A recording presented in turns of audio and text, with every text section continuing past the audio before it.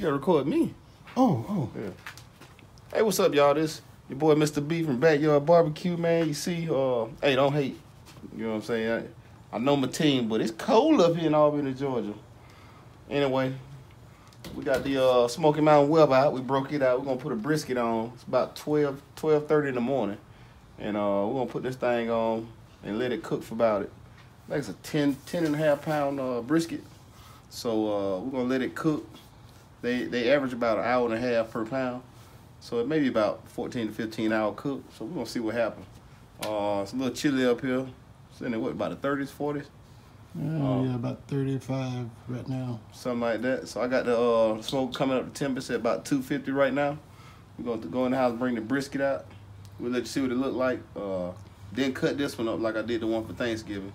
We got it whole. We're going to cook it down, and then when it's time to wrap it, you know, I might slice it up and then do the chunks.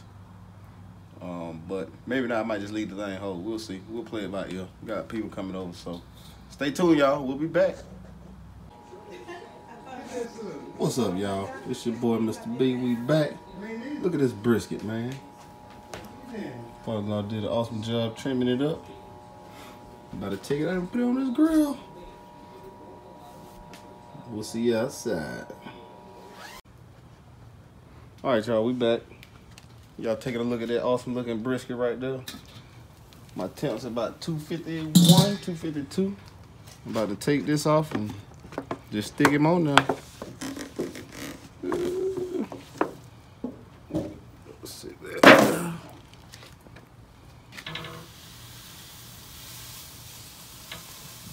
Look at him. Now this is an 18 and a half inch Weber. So you see why I highly recommend you get the 22-inch one. You see my temps then already went down, probably because I took the top off. You put a cold piece of meat on there, it might be room temperature, but it'll take a couple minutes to come back up to 250, and it'll sit here and just run all night, man. So I'm gonna check it about 7 in the morning, just see if it's about 160, 165 degrees. I got some what was that, hickory chunks and some mesquite on there right now, chunks that we had up in the storage room. So we good to go. Gonna let it run. You see the smoke coming. We're gonna let it do what it do. At 165, we're gonna wrap it.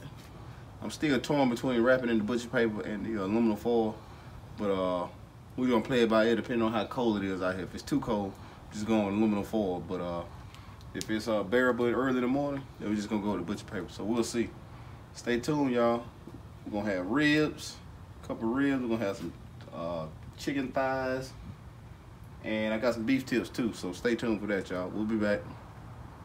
Hey, what's up, everybody? It's your boy, Mr. B, and it's that time. It's 7 o'clock in the morning.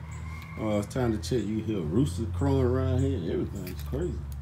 Anyway, yeah. It's time to check the doggone grill. Let's see what this brisket look like. Damn. Wish I get a look at that. Look how juicy that is. Yeah. Alright. So we got this little cheapo, but it's gonna do the job. So I'm sticking it right here in the dead center. I'm gonna see what my temp look like. We're gonna look at this together. I need it to be about 160, 165 maybe.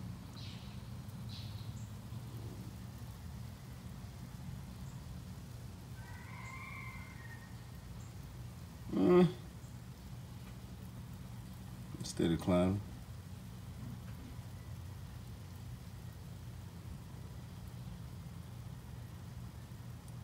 Alright. Anyway, you get the picture. We'll let that sit for a minute. And then if it's time to wrap it, we'll go ahead and wrap it. And then I'm gonna sit it on the bottom grate and let it do what it do, y'all. We'll be back, man, when it's time to slice this thing. Look how the flat and the point almost separating. You see it? Yeah. Yeah. Alright, we'll be back, y'all. Hey everybody, we back. Just took the brisket off, it's wrapped up. Typically I don't do this. It's sitting right there. Got it in a little beef broth. Triple wrap, what I call it. But I'm gonna show y'all something with this Smoky Mountain Weber.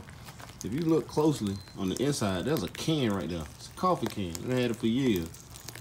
And the reason why it's there is what I'll do is I'll take my chimney over here, right here, and I will light a few coals, just enough to fill up the inside of that chimney.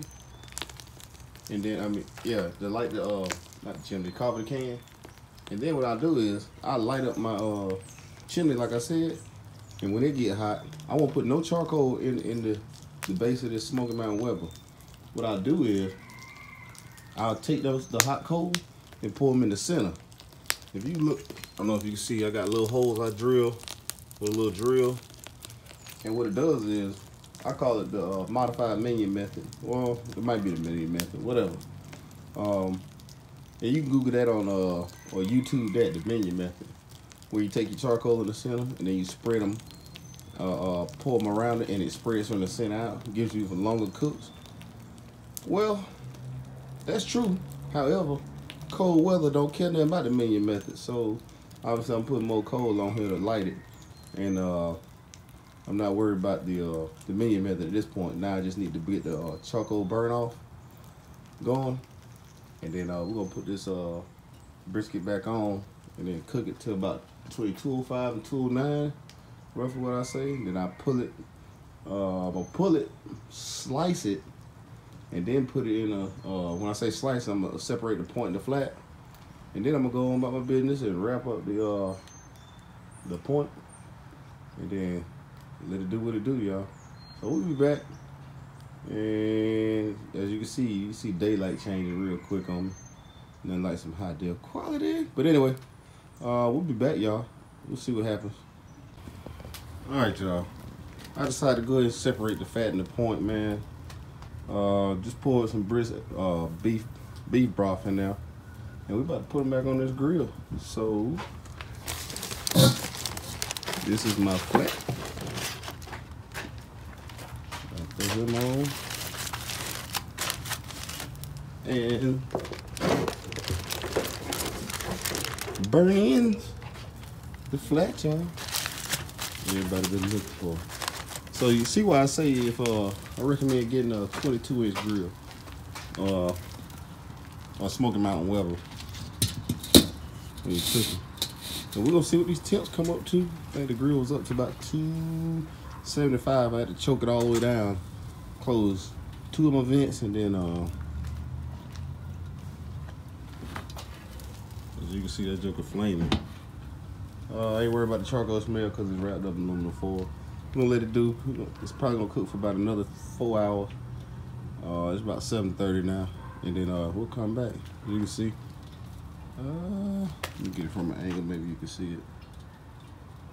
Yeah, there you go. Anyway, we'll be back, y'all. It's me messing around with a brisket, flatten the point, separate it. All right, 165. That's when you separate it. Actually, not only do you separate it 165, you go ahead and wrap it in aluminum foil because that's about enough smoke for it. You don't want to. You ever had a piece of meat that was just too smoky? Well, that's because people pump wood to it and don't know how to manage the fire, and they get the over smoked flavor in there. Generally over 160 is where it starts to become bitter. So just keep that in mind when you're cooking, y'all. Your boy will be back in about 4 hours. Hey, what's up, y'all? We back, man. Got the grill.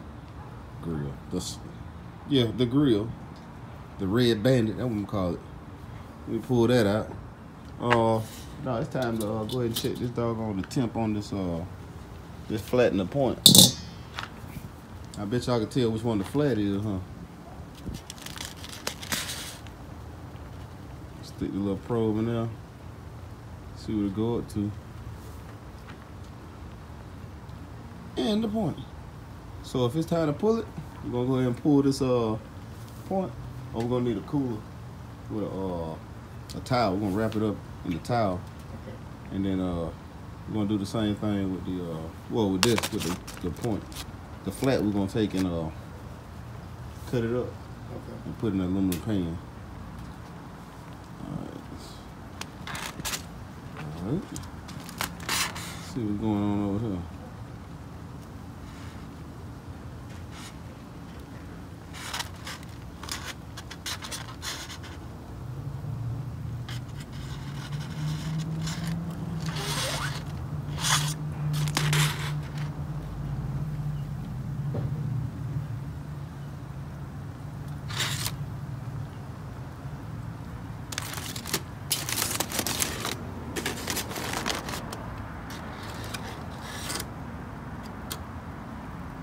Shoot, shit.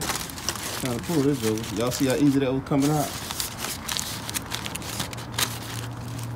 Trying to go ahead and pull that joker, y'all. We'll be back. We're gonna go ahead and wrap him up in the cooler. And then go from there. You know what time it is. Yeah. Trying to see what this flat look like. Oh man. Get a good picture of that. That smells good. Yeah. Alright, now it's time to transfer this to ooh, somehow that joker breaking up. Somehow I'm finna get it over to the cutting board. Give y'all a better look at it.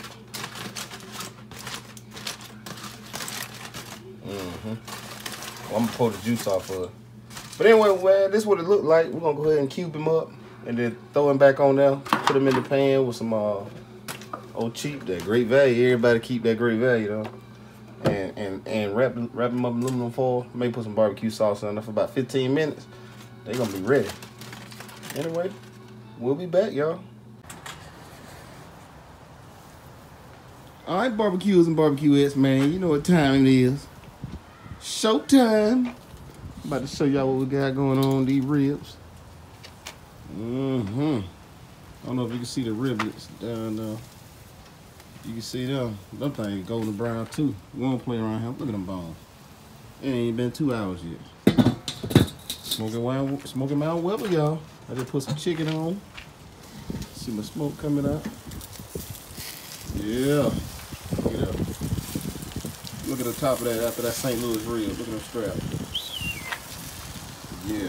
Got lemon pepper flavor, and I got my famous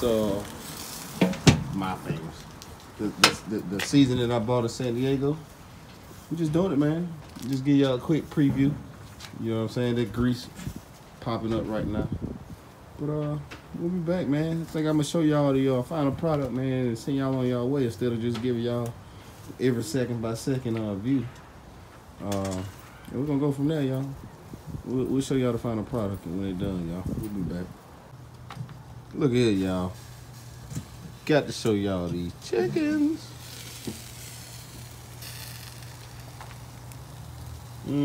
Hit me up, man, if you got them skills like that. Look at that glow. 16 thighs. Let me show y'all what these ribs looking like over here. Ha! Don't hate. Oh yeah, I'm gonna take that one out, that little piece right there. Anyway, like I said, we'll be back and show y'all the finished product, y'all. Stay tuned. All right, y'all. We about to show y'all these ribs. Yeah. My baked beans, brisket, purlins, the chicken. It's about to go down, y'all. About to go down. Anyway, appreciate y'all watching. We about to grill up. Hey, there y'all have it, man. It's cold out here. Rocking the real hat now, my San Francisco 49ers. You know I rock with them to the end, even though we in a terrible season. I know I can understand what the old Oakland Raiders and the Cleveland Browns feel like. But anyway, it is what it is. Appreciate y'all looking, man. Looking at cooking the brisket, the ribs, the riblets, the beef rib tips. Oh yeah, and the chicken. Yeah, man, I appreciate you watching that, man. If you got any questions, comment below. You know I hit you back, man, within, I try to do 24 hours, man, but you know I stay busy, as you can see, doing something. But hit me up, man. I answer your questions. I answer any and all questions, man. No matter how crazy you think it is, if you don't know the answer to it, then that means somebody else somewhere else may not know it. So hit me up, man. Ask me them questions. But before I go, I'm gonna tell you what I put on that brisket. SPG, salt, pepper, garlic, and I come back with the Montreal seasoning, steak seasoning on top of it to finish it off. There you go. That's the hidden secret to awesome brisket. On my chicken, what did I put on that? Oh, man. I use my typical seasoning for that, where you use the seasoning. If you go back to my video in San Diego, I use that, the seasoning I got from there, and I mix it with this barbecue seasoning that I get from the warehouse, Restaurant Depot, barbecue seasoning from there. So you mix them two together, you don't need to do nothing else. What else I got? Ribs. Oh, on one rib I season with John Henry's pecan rub. Love that, and some nature seasoning. Just mix that up and then mustard it down. And then my father-in-law, he did his thing on his. Pretty sure he gonna get his secret. You gotta take that secret to the grave over there. He ain't gonna get help no. But that's all right. I'm gonna catch it one day slipping in the kitchen. We gonna get that one. But yeah, just out here having fun, man. Doing what we do. Till next time, this your boy Mr. B, Backyard BBQ. Don't forget to like, comment, subscribe, share my videos. I'll let your boy.